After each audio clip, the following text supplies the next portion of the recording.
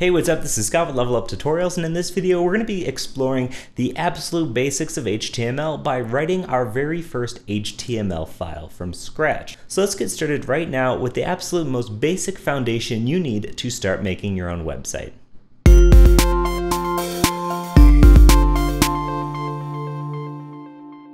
So to build our very first website, we're actually going to be using an application called a text editor. I'm going to be using Sublime Text.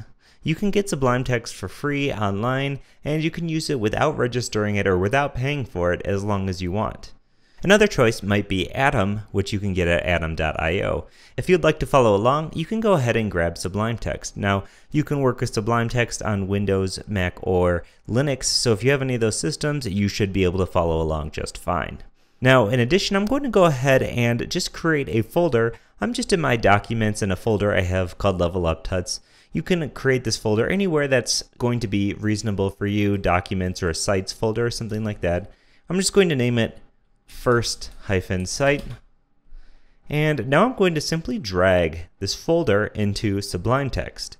As you can see, what that does is it adds the folder right here.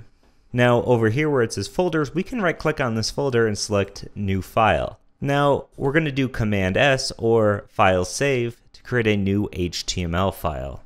Now HTML, which stands for Hypertext Markup Language, is the language for the structural web. Anytime you see a website, it's going to be using HTML.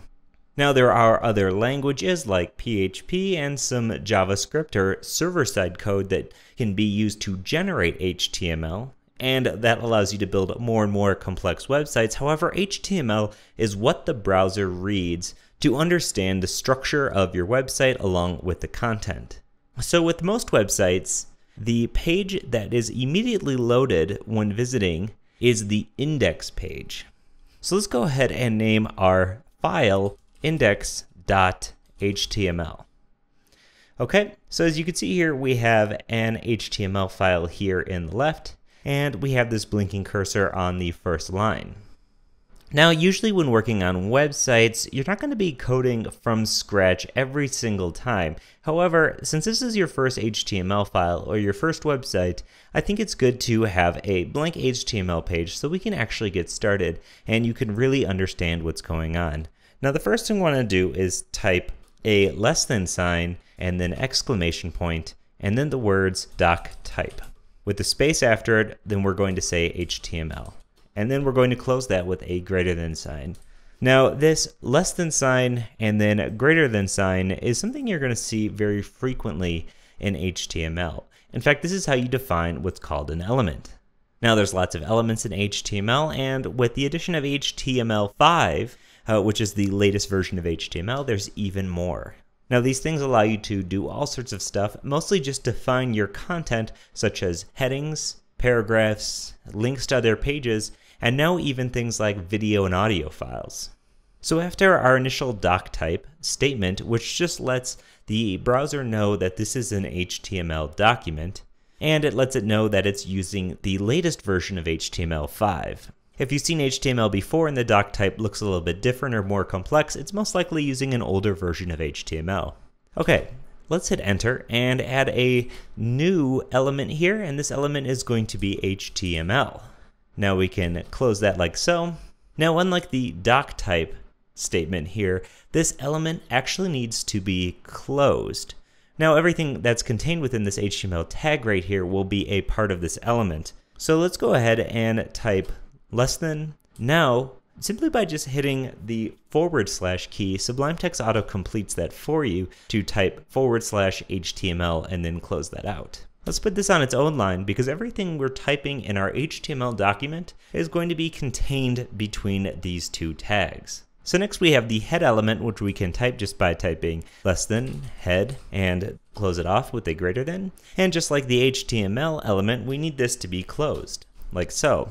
Let's go ahead and create space in here. Now the head of your HTML document is going to contain a bunch of information and links to files for your site. Nothing in the head here is actually going to show up when you load this page. For instance, let's have a title tag. So we can say title, and let's close that as well. And in our title, we can say our first website, like so. Now let's actually open this HTML file in your browser. So by selecting this file and clicking Reveal in Finder, or just by browsing to this file in your My Computer or My Files or whatever, you can just drag this file into your web browser. Now in these videos I'm going to be using Google Chrome, and I would suggest you do the same. You don't have to use Chrome to browse the internet normally if you don't like. However, Chrome has the best options for developer tools, although Firefox is a close second. So now we have this file open. You can see instead of a normal URL up here, it's actually linking to the file itself, and we don't have anything output on the page. It just says our first website at the top. If you notice, the title of your page corresponds with what's in the tab of the browser here. Now a nice way to see the HTML for this page is to click on it and select View Page Source. This is going to open up a new tab that shows you directly the HTML as it corresponds with what we're typing. So you can really go to any website. Let's head to just google.com. We can right click and say View Page Source. Now Google is going to be quite a bit different. You may not recognize all of this stuff because it's some higher level JavaScript code. However, we do see our doctype HTML along with an HTML tag, and if you look closely in here, you'll even see a title tag somewhere. So if you scroll down here, yeah, it's going to be a lot of JavaScript and a lot of craziness. However, you can really check out the source on any web page that exists. Okay, let's head back to our first website. Let's get something on the screen here. So in addition to title, we can have tags that are meta. Now the meta tag is sort of different because in your head you can have as many of these as you'd like, and they all have sort of different functionality. So for this one we're going to say char set is equal to UTF-8. Now UTF-8 is the encoding of the text on this website. Now we're going to close that off with a greater than sign. In addition, these meta tags don't need to be closed, so we don't need to have a /meta after it. Now there's a whole bunch of different meta tags which we'll cover in another video, but for now we'll just leave this UTF-8. We can also link files in our head. We can link CSS files which control how your website looks, or JavaScript files which control interactivity in your website. Okay, so let's get out of the head for a little bit, and we're going to go into what you would expect. If we have a head, we must also have a body. So we have less than, and then body. And again, body is a tag that you need to close out. So like so, everything that's in your body is most likely going to get displayed on your website. Now there are exceptions. We can link JavaScript files from your body as well, and some comments in your code that are only displayed for the person editing the code and not the website itself. We can write our first comment simply by doing the less than, exclamation point, and then 2 hyphens. This is a comment, okay? And now we wrap that up by doing 2 hyphens and then the greater than sign. Let's head to our browser for a second and refresh. You can see we still see nothing. However, when we refresh the index.html, you do see this is a comment in your body. Now let's go ahead and add a header tag.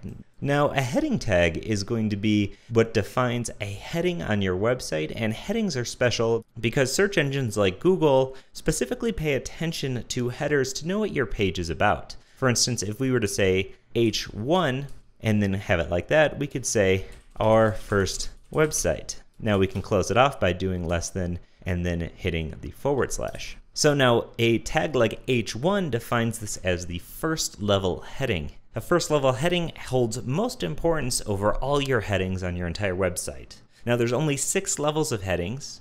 However, some of them have a very specific purpose. For instance, the H1 should be saying exactly what this page is. In fact, you can only have one H1 per page. Keep in mind that the browser will let you have multiple H1s, but it's a rule that you should really be using one H1 just so that the search engine always knows what each page of your website is doing exactly. So now if we save this file, we come to our browser and we refresh. You can see the source, we have our first website in the tag there, and if we refresh our actual document here, you can see in nice bold text it says our first website. And in addition to an H tag, we can also have a paragraph tag.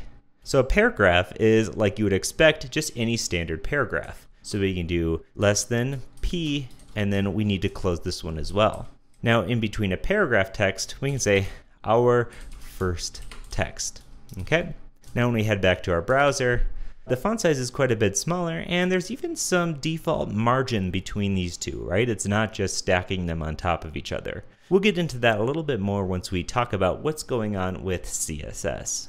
So we now have our very first HTML file. We wrote it by hand, and it's showing up in our browser. It's absolutely nothing fancy or spectacular, but if this is your first website, this is a pretty good accomplishment. So because we have lots to go over, in the next video, we're going to give you a brief introduction into CSS and what it is and why you need it in your website. And then later on, get into some more advanced CSS topics. As always, this is Scott with Level Up Tutorials. If you have any questions or comments, leave a comment in the video, hit us up at Twitter or Facebook at Level Up Tutorials. We'd love to hear from you.